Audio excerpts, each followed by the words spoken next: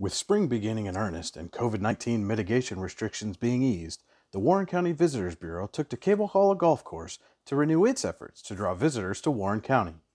Following the success of a commercial released in early 2020, the Visitors Bureau decided to make another ad in 2021. We had folks who were sitting in movie theaters, with a captive audience on a big screen and a 30-second commercial of Warren County at its best.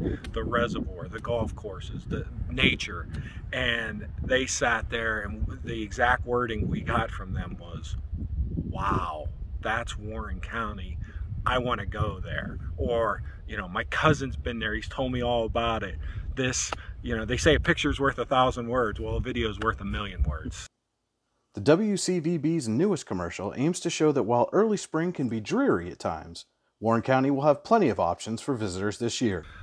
We'd also like to remind the viewers of the commercial that, okay, March's weather is nasty, but guess what's coming in May, June, July, August, and September? And you'll see those clips from those months in the after, with the beginning of the commercial, of course, being the before. While Warren County residents won't be the target audience, those interested in seeing the final product should keep track of the WCVB Facebook and YouTube pages in the coming weeks.